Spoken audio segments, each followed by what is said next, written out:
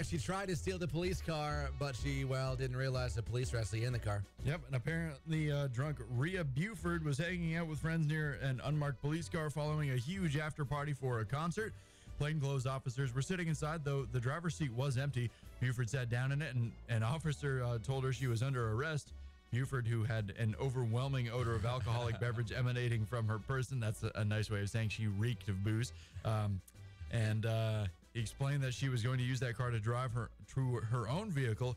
Buford was charged with robbery and also charged with public drunkenness. Okay. Yeah. And then there's this one over cookies. Yep.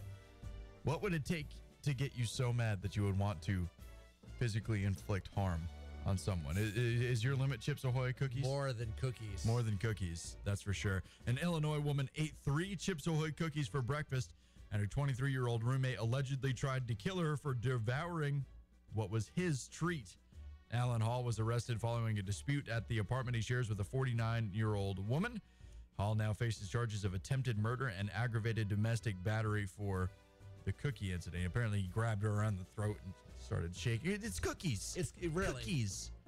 Like, I understand if you're on a budget and money is tight and you can't buy a lot of food, then maybe you'd say, hey, I bought those cookies. Next time, could you not? Because I'm in between paychecks right now. Maybe a tongue lashing. But not physically inflicting harm on someone over cookies. He's going to have a fun time explaining to the other inmates why he's in jail. What are you in for? Chips Ahoy, bro. Don't mess with me. Well, you see, it happened like this.